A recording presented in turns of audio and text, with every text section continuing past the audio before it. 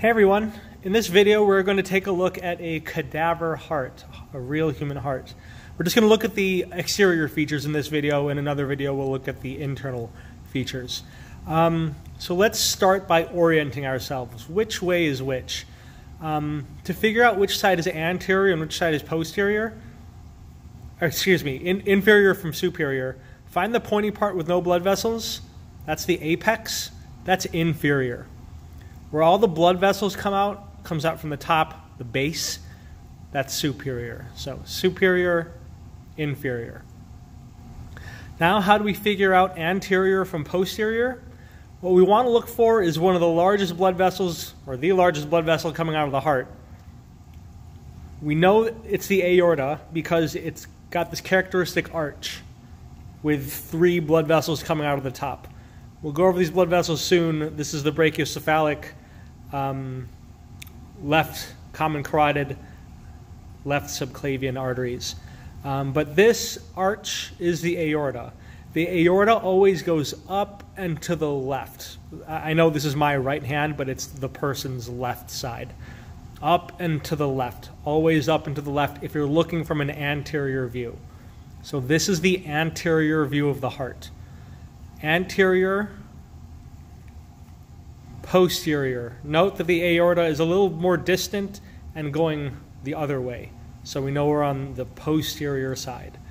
The blood vessels seem mostly, I shouldn't say that, but the larger blood vessels are more in anterior. So this is posterior, inferior, superior, anterior. This is their left, this is their right. So that's how you orient yourself with the heart. Some of the major blood vessels coming out here. So this first one right here, you can see I can stick my finger in here.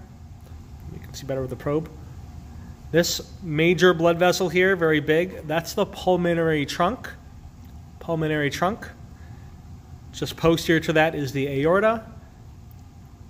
Brachiocephalic artery, left common carotid, left subclavian. Know your A, B, C's. Aorta, brachiocephalic, left subclavian, left common carotid, left subclavian. The right common carotid actually branches off of there. Here's the right common carotid, the little piece, and this is the right subclavian right here. All right, so what other features can we see here? What I said, this major blood vessel's pulmonary trunk, the aorta. You've got this major blood vessel, so we're looking at it from the superior angle. This major blood vessel, this is the superior vena cava. Superior vena cava, you can see how it leads into the right atrium. The inferior vena cava is over here. It's just cut short. Here's the inferior vena cava. It's best seen from the posterior angle. So inferior vena cava, superior vena cava into the right atrium. There are more blood vessels here. This is the left atrium. You see 1, 2, see the holes here? 1, 2, 3, 4. They all lead into the left atrium. These are the pulmonary veins. They're returning oxygenated blood from the lungs to the heart. Pulmonary veins. So the atria are the smaller of the chambers. They're only pumping blood to the ventricles. So atria are very small, relatively. Here's the anterior view. This flap here, this is the right atrium. The flap of the right atrium is it's called the auricle, A-U-R-I-C-L-E, auricle of the right atrium. The auricle of the left atrium is kind of hiding. Here's that pulmonary trunk. If you look to the side of that, there's a piece of the left atrium auricle. Then here's the rest of the left atrium, what the pulmonary veins are leading into. But you can see the little flap coming out here. That means all of this is ventricle. There's a lot of ventricle. You can see how there's this little diagonal cut. Not a cut, but like this is, if you feel this, if you can tell from the texture, this is fat.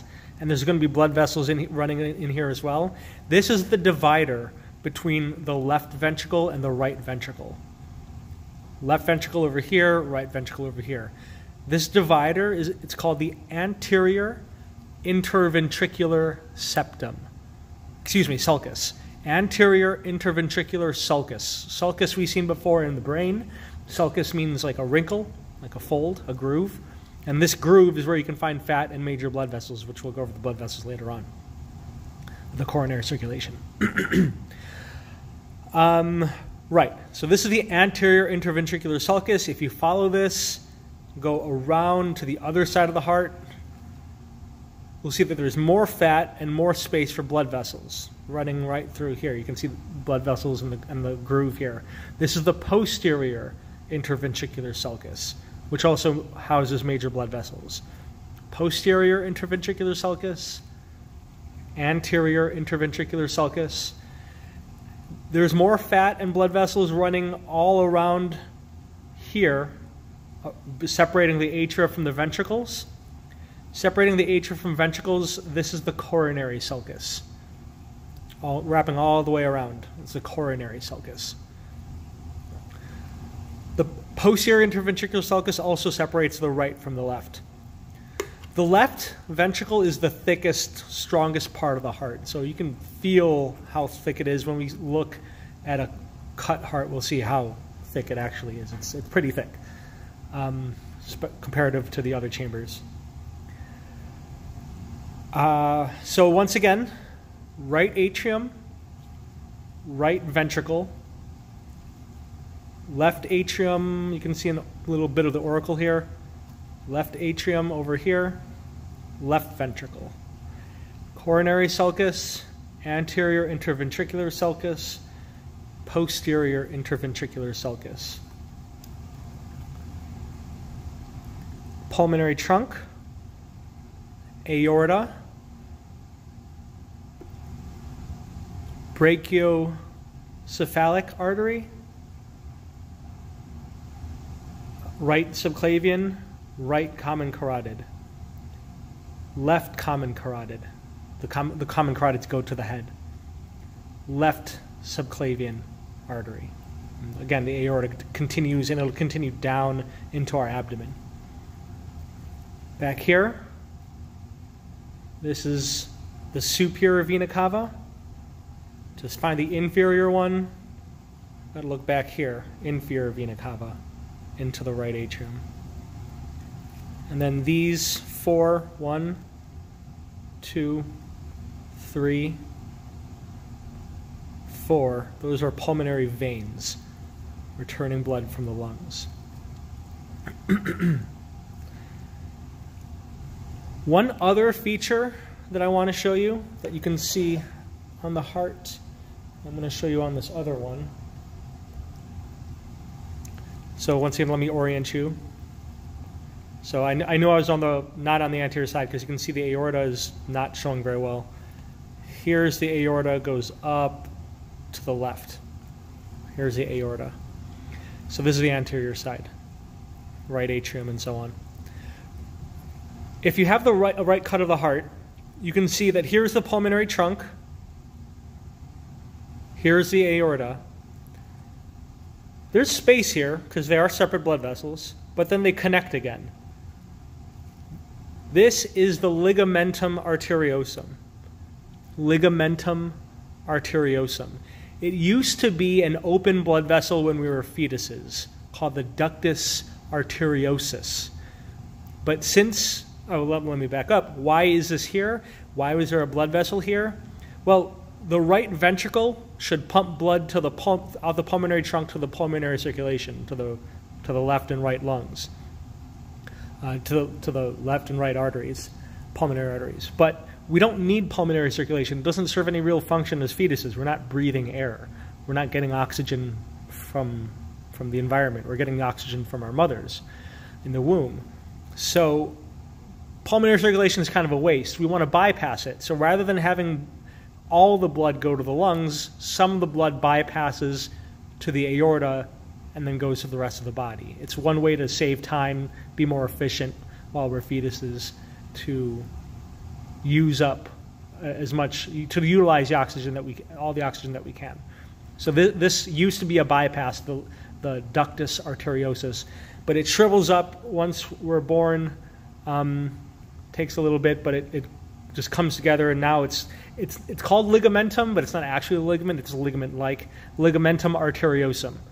It's just like a remnant, fetal remnant of a blood vessel. It's no longer open, though. No blood should be able to go back and forth here. But normally, as a fetus, from the pulmonary trunk to the aorta. Since we're going to the artery, that's why it's arteriosus, ductus arteriosus. All right, I believe that's it.